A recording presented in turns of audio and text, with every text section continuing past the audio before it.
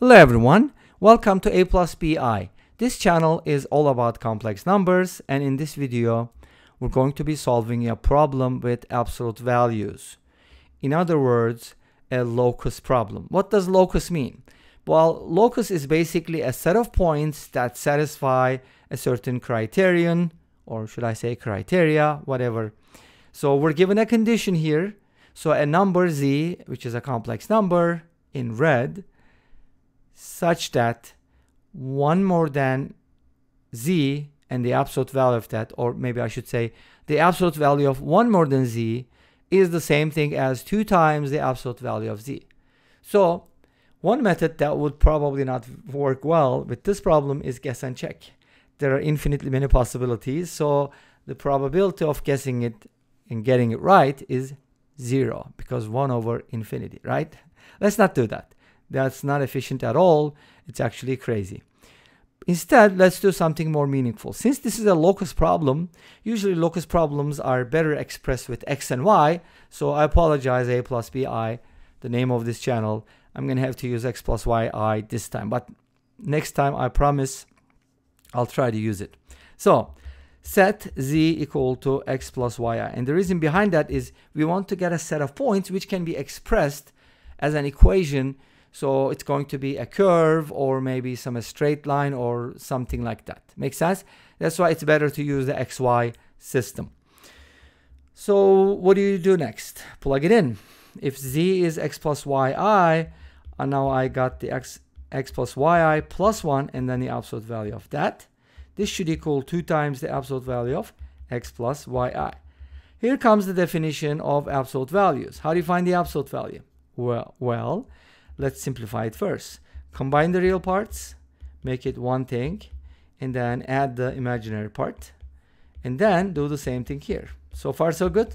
Can we just distribute the 2? Yes, but you don't want to do it. You know why? I don't know. Just don't do it. It's better leave it outside because you're going to have to do some stuff anyways. So the next thing, since we got the absolute values, now we're going to use the definition of absolute value. What's the absolute value of a complex number? Real part squared plus imaginary part squared, and then you take the square root of the sum. In other words, if you have a complex number x plus yi that you can plot on the Argand plane, just a fancy name for the coordinate system with 2 coordinates, and you can go ahead and define the absolute value as the distance. This is z equals x plus yi, and this is the absolute value of z, which is defined as the square root of x squared plus y squared from Pythagorean theorem. Make sense? Thanks to Greeks, we have a theorem that we can use. Now, let's go ahead and use it. This time, the real part is x plus 1. So by definition, it's going to be the square root of the real part squared plus the imaginary part squared. Notice that the imaginary part does not contain I. It's the coefficient of I. Get it? Okay, what about the other side? Uh-oh. We need room. Houston, we have a problem. Let's go ahead and erase this. Hopefully you got that one. And again, if you are new to complex numbers or you need a refresher, go ahead and check out my lecture videos and let us know what you think in the comment section down below. So here we have a 2, so we'll keep it outside. And then this absolute value of x plus yi is the square root of x squared plus y squared because you're adding the sum of the squares of the real part and the imaginary part. And then square rooting the answer. Make sense? That's the absolute. It's kind of mouthful, but easy to write mathematically. Imagine there was a time when we didn't have any mathematical symbols, not even the equal symbol, not even multiplication, nothing. Everything had to be written in words. And even an equation like this, maybe even simpler linear equations, could only be expressed like with pages. Can you imagine how inefficient that would be? But people went through that. And so we're so lucky and fortunate that we don't have to deal with those things. But a lot of times we take things for granted and we don't appreciate it. Anyways, I don't know why I said that. I just wanted to share with you real quick my feelings. Now, the next part is very interesting because we have radicals. So what should we do? Square both sides. And that's actually going to do the trick. Obviously, you want to get rid of the radicals, right? You don't want to leave it like that because what kind of equation is this? Like square root of something equals 2 times square root of something else? I have no idea. Is it a radical equation? Who knows? We need to simplify it. So let's go ahead and simplify this. We're going to get x plus 1 squared plus y squared equals, now when you square the 2, you're going to get a 4, and that'll be multiplied by x squared plus y squared. Awesome.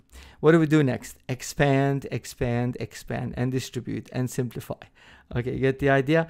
X squared plus 2x plus 1 plus y squared equals 4x squared plus 4y squared. So far, so good? Not really. We still have to do more work. So we're not happy yet, okay? What do we do next? Bring these over by subtraction, and bring this over and bring this over. You can bring everything over. Maybe leave the constant here. Forget about it. Just bring everything else. 4x squared minus x squared is going to be 3x squared. 4y squared minus y squared is going to be 4y squared. 3y squared, they're supposed to be equal, by the way. If the coefficients of x squared and y squared are not equal, then we have a problem. Actually, not a problem, but something else. But let's not talk about it until we get our own shape. Okay? 3x squared plus 3y squared. And then what else was I going to bring? Yes, the minus 2x, and then leave the 1 here. Now, there's a good reason why we leave it there. You'll see in a little bit what we do. But first, let's divide everything by 3. I don't want 3x squared. I want x squared. Okay? Very specific. Divide by 3, divide by 3, divide by 3, and just divide by 3. Don't forget to divide anything by 3. Otherwise, you'll be messed up. Okay? Your answer will be wrong. Wrong, wrong. So, what do you do next? Complete the square. How do you complete the square? Well, I have x squared minus 2 over 3x. What's the coefficient of x? 2/3. What's half of 2/3? 1/3. What is 1/3 times 1/3? 1/9. You see the trick? Hocus pocus, abracadabra. That's basically what you need to add to make it a perfect square. And that's 1/9. And of course, y squared is going to stay because we don't have y terms. Make sense? Now, what is going on either side? Let's go ahead and write this as the square of a binomial, if you know what that means. It's going to be x minus 1 over 3 squared plus y squared. And here, this is 3 over 9 plus 1 over 9 is 4 over 9. Beautiful. 4 over 9 is a perfect square. I can square root it, but why would you do that, right? Well, well. This is the famous, or should I say infamous, equation of a circle. And what does that look like in general form? X plus h squared plus y minus k squared equals r squared. Center at h comma k. Don't forget this. This is super important. And radius is r. Therefore, from here, we get a circle with center 1/3 comma 0. Notice that k is 0 and radius 2/3. For the radius, you need to square root this number. All right, let's go ahead and take a look at something, and then we'll finish up with that. And what is that thing? Ta-da! It's Desmos. Great. So if you graph this equation, that's what you get before you simplify. That's theoretical. And guess what? You have a circle. Yay! And that is the center. And this brings us to the end of this video. Thank you for watching. I hope you enjoyed it. Please let me know. Don't forget to comment, like, and subscribe. I'll see you next time with another video. Until then, be safe, take care, and bye-bye.